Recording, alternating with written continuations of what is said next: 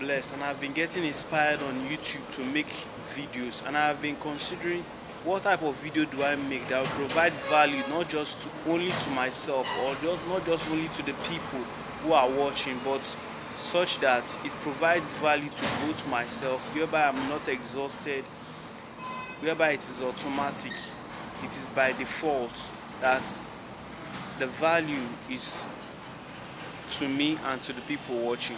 So I've decided to make value commenting on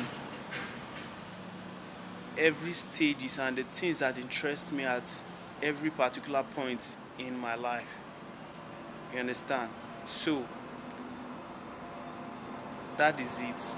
Currently, it is the message of Pastor Chris that I got involved in little by little. I started watching it one at a time, one of his video, hearing his message on radio. I'm in Benin City, Edo State, Nigeria. And so at 6 a.m. in the morning, Pastor Chris is on radio at 88.1 FM, Super FM. And by 7:45 p.m., the same radio station, 88.1 FM, 7:45 p.m. every day.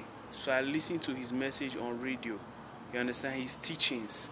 And he continues, there's one of his message I listened to on YouTube. He talks about when God gives you an opportunity to own a radio station, is a way of spreading the gospel of Christ to the world.